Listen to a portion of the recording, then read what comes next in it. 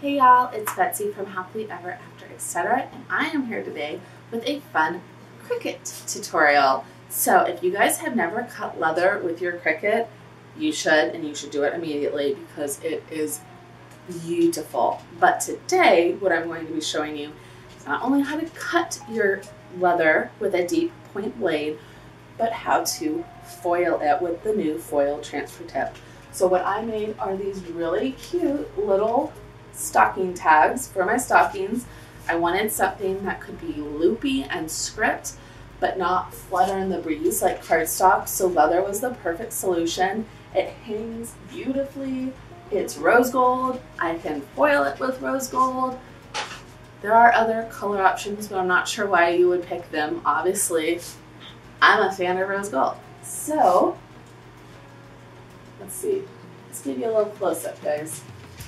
The way that these look, they just literally loop over the ends here. And I am obsessed. And then look at that foil. It's a subtle detail, but especially at night, that foiling is magical at night. During the day, y'all, it blends a little into the rose gold, but that's okay, because at night, with the light of the tree, the lights are off, when you're watching TV, it is magical. So let's go ahead and jump in. Now, if you've tried to foil metallic leather, you've noticed that it's not compatible, and we don't know why, because a lot of the other leathers are. But there's a quick and easy trick. I will show you how to do it. You can foil and cut metallic leather, and we're gonna do it today. Let's get started. All right, y'all, so we are actually going to start in Cricut Design Space. Make sure your top layer is actually set to foil. You'll find that up under line type, foil, and then I picked the bold tip. And then your bottom layer, you'll want to make sure is set to cut. Then you can hit make it, and it's going to bring you to your cutting mats. You have two separate cutting mats. Click those dots and move object, and we're going to select the second mat. This is going to put both pieces on the same mat so you can make sure they're perfectly lined up. You're just going to drag them until they are one on top of the other. Perfect. And now when we click the three dots and we go back to the first mat, move object, back to the first mat, it's going to cut both pieces in the exact same spots on both mats. You just want to make sure that the foil piece is first. So foil and then cut. So now we're going to select our materials. Since you can't foil metallic leather, we're going to select medium cardstock. Pressure is default. Make sure your foil is taped down all the way around the edges. See, if you don't, then that foil tip can get really aggressive and kind of pull it off too far. So tape it down really good. This is sped way up, but you can see how that foil tip is just going over the letters. It looks so pretty, you guys. I am obsessed.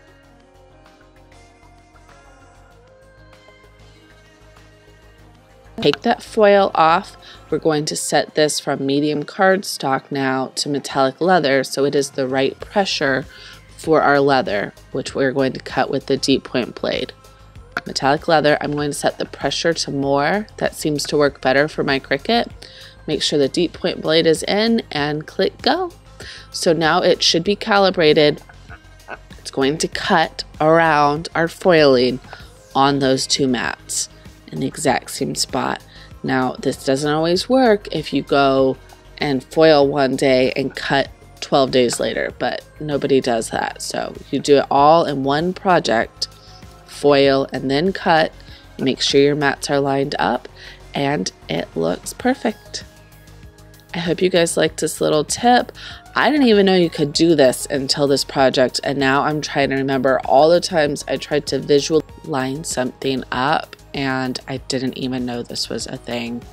I don't know why Cricut made it a feature and didn't even tell us, or maybe they told y'all and didn't tell me, but either way, it makes life so much easier.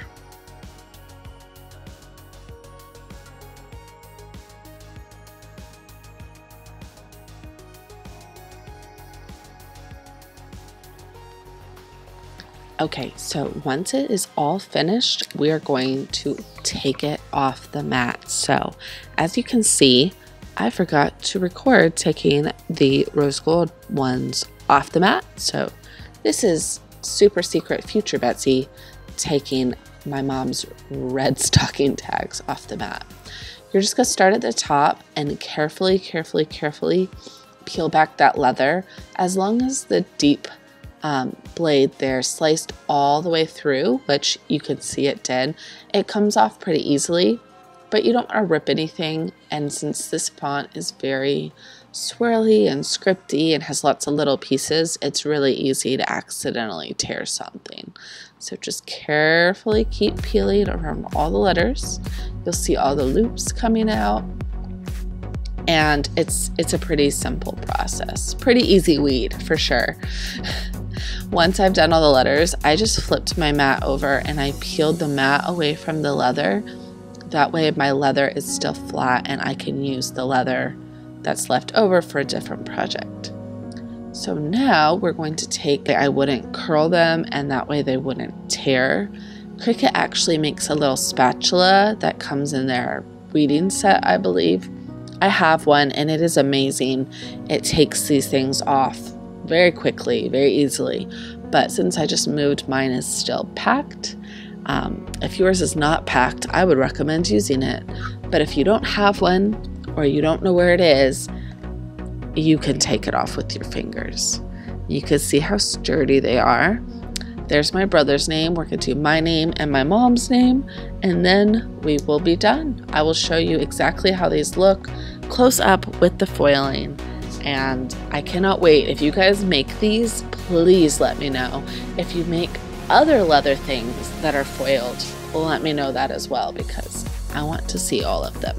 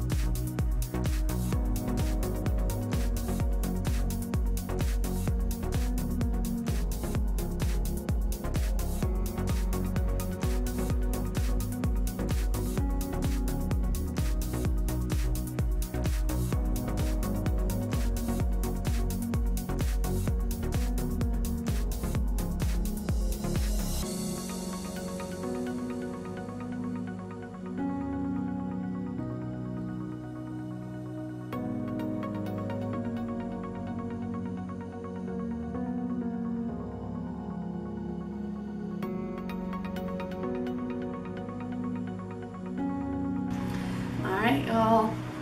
What did I tell you? Quick and easy, right? So, what are you going to make? I feel like I can use this trick to foil and cut leather for all kinds of projects, not just stocking tags, but I'm definitely going to be making more stocking tags because my mom wants some red ones with gold foiling. I love how they turn out. I love it, and I love that they, like, they're sturdy. Like, leather is sturdy. These aren't gonna get broken unless you, like, try to cut them. Now, sure, if you give one end to a big burly guy and the other end to another really big burly guy and tell him to pull, like, yeah, it's gonna break. But as far as everyday use goes, sturdy as a rock. I will see you guys in my next project. I hope you liked this one. If you did, don't forget to like, comment, subscribe, do all the things, pop over to the blog. I will leave a full supply list down below, so if you want to make these, you can. If you do, please leave me a picture comment because I want to see. See you next time. Bye, y'all.